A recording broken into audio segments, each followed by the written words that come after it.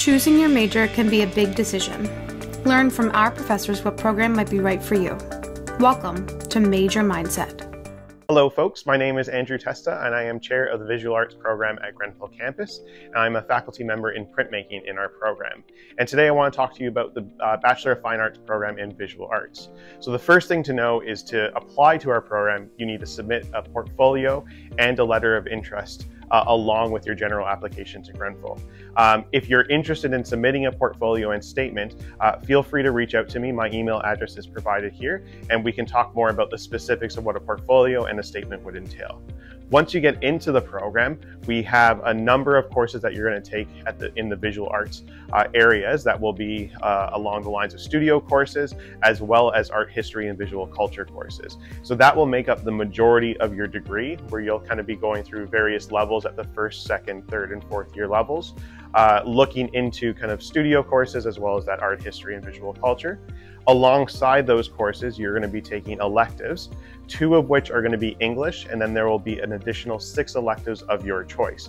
So if you are coming into this program as an undeclared major, you might already be starting to look into kind of what those electives might be.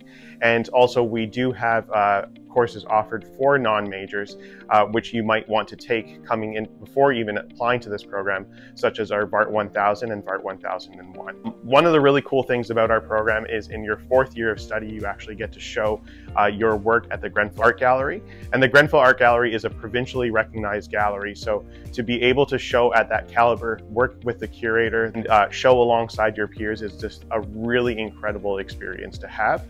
And that's something that I find is really different and kind of unique to our program across all programs in Canada at large.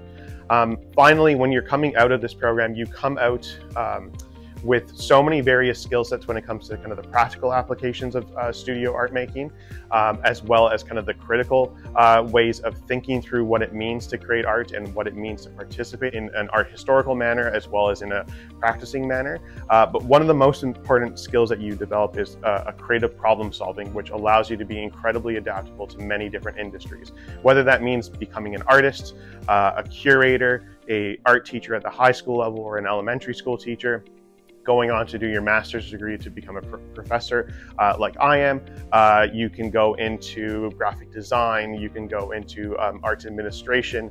There are so many different things that people do with an arts degree, and sometimes it's not even art related. Sometimes they use this as a foundation to go on and study medicine or study law. And again, because of that creative problem solving, because of the ability to kind of speak about your work and speak through ideas that are really complex, you become incredibly adaptable to so many different industries coming out of this program. So if you want to talk more about the visual arts, feel free to reach out to me and I would love to meet you.